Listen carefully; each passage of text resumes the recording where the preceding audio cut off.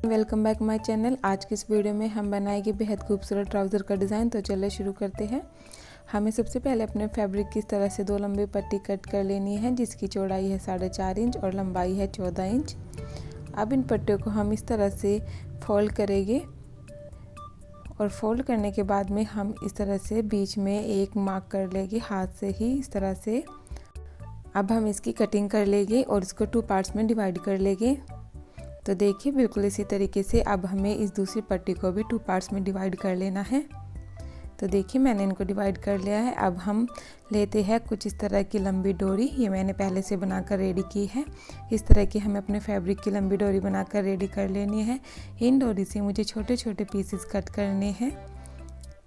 इस तरह से हम इन डोरी से लगभग 3-3 इंच के पीसेस कट कर लेंगे।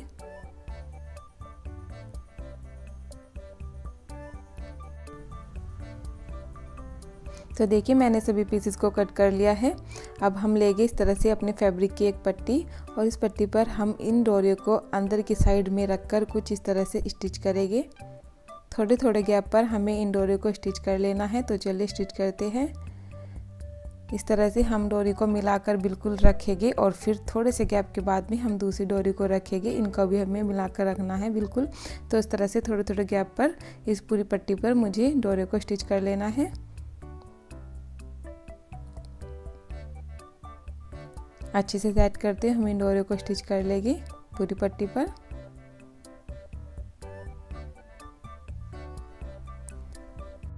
तो देखिए इस तरह से मैंने डोरियों को इस पर स्टिच कर लिया है। अब हम लेंगे दूसरी पट्टी और इस पट्टी को इसके ऊपर इस तरह से अच्छे से सेट करते हुए रखेंगे। अब इस पट्टी को हमें अच्छे से सेट करने के बाद में साइड में सिलाई लगा लेनी है। तो देखिए अब हम इस पट्टी को खोल लेंगे, सीधा कर लेंगे और सीधा करने के बाद हम इसको इस तरह से फोल्ड करेंगे और इसको अच्छे से सेट कर लेंगे। तो देखिए अच्छे से मेरी पट्टी एकदम सेट हो गई है हाथ से ही। अब हम अपनी दूसरी पट्टी लेते हैं। इस पट्टी को हमें अपने इस डोरी वाली पट्टी के साथ में कुछ इस तरह से रखना है और जहाँ मैंने डोरियाँ लगाई हैं उनके बिल्कुल सेंटर में हमें इस तरह से मार्क कर लेना है। पूरी पट्टी पर बिल्कुल इसी तरह से हम मार्क कर लेंगे। अब मार्क करने के बाद में इस पट्टी पर भी हम बिल्कुल इसी तरह से अंदर की साइड को करके डोरियाँ लगाएंगे। ये देखिए इस तरह से हमें डोरी को रखनी है अंदर की साइड में और बिल्कुल इसी तरीके से पूरी पट्टी पर स्टिच कर लेना है। और इस पट्टी को भी हमें इस वाली पट्टी के जैसे ही रेडी कर लेना है।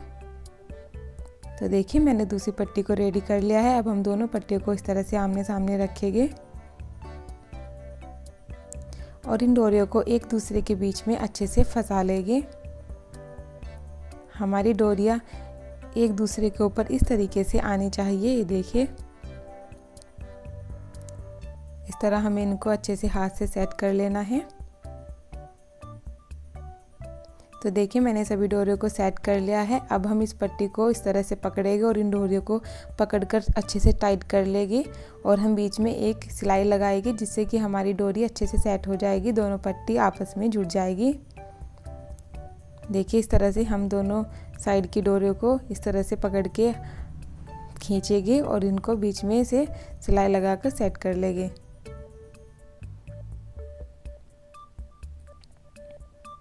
तो देखिए मैंने सिलाई लगा लिया, कितनी अच्छे से मेरी डोरियाँ सेट हो गई है। अब हम इन डोरियों के बीच में गोल्डन कलर के मोती अटैच करेंगे। तो इस तरह से हमें नीडल की हेल्प से इन डोरियों के बीच में अपने गोल्डन कलर के मोती को अटैच कर लेना है।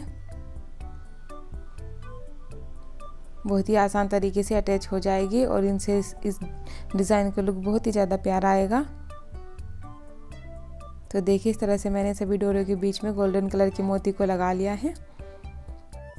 तो देखिए आगे की डिज़ाइनिंग के लिए मैंने कुछ ट्रायंगल्स बना के रेडी करके रखे हैं। ये देखिए मैं आपको इनको दिखा देती हूँ।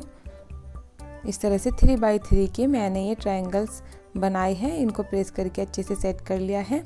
अब इन ट्रायंगल्स को हमें इस तरह से एक बार और फोल्ड कर लेना है दोनों साइड से और इसको स्टिच कर लेना है। इसी तरह से हम सभी ट्रायंगल्स को बनाकर स्टिच करके रेडी कर लेंगे।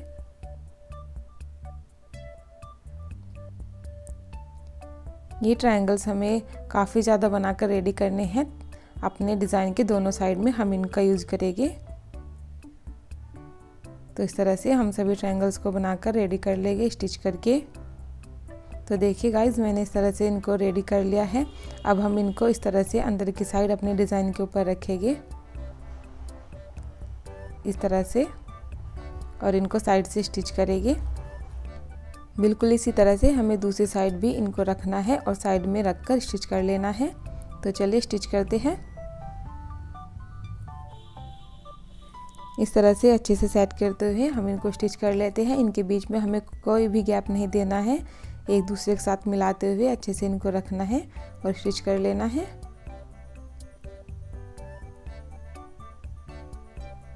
अब दूसरी साइड भी बिल्कुल इसी तरीके से हम इनको स्टिच कर लेंगे।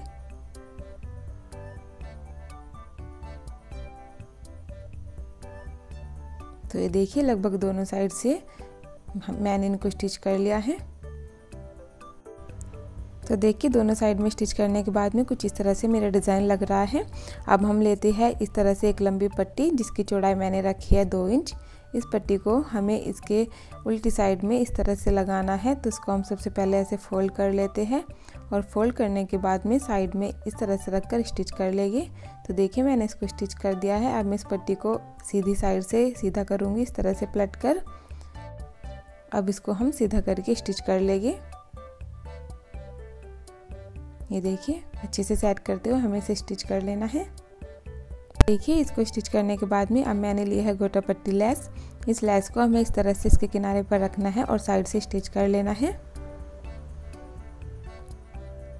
इस तरह से हम इसको अपने डिज़ाइन के साथ अटैच कर लेंगे। अब बिल्कुल इसी तरह से हमें दूसरी पट्टी को लेना है और इसको भी सेम इसी तरह से फोल्ड करके इसके साथ में हमें गोटा पट्टी लेस को अटैच कर लेना है सेम। तो देखिए, मैंने दोनों साइड पट्टी को लगाकर गोटा पट्टी लेस को लगाकर इसको रेडी कर लिया है। अब हम इसके साथ अपने पैंट के पोंचे को अटैच करेंगे। तो इस तरह से हम इसको फोल्ड करेंगे और इसके ऊपर अपने डिज़ाइन को रखकर स्टिच कर लेंगे। तो देखिए गाइज, मैंने अपने पैंट के साथ इसको अटैच कर लिया है। कितना प्यारा मेरा डिज़ाइन लग रहा है। डोरी और पर्ल का ये डिज़ाइन कितना खूबसूरत लग रहा है, आप देख सकते हो। इसको पहनने के बाद में इसका कितना प्यारा लुक आएगा, आप देखिए।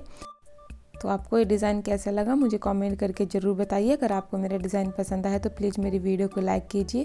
अगर आप मेरे चैनल पर नए हैं तो प्लीज़ मेरे चैनल को सब्सक्राइब कीजिए। मिलते हैं हम आपको अपनी नई वीडियो में इसी तरह के नए नए डिज़ाइन के साथ। तब तक के लिए बाय बाय।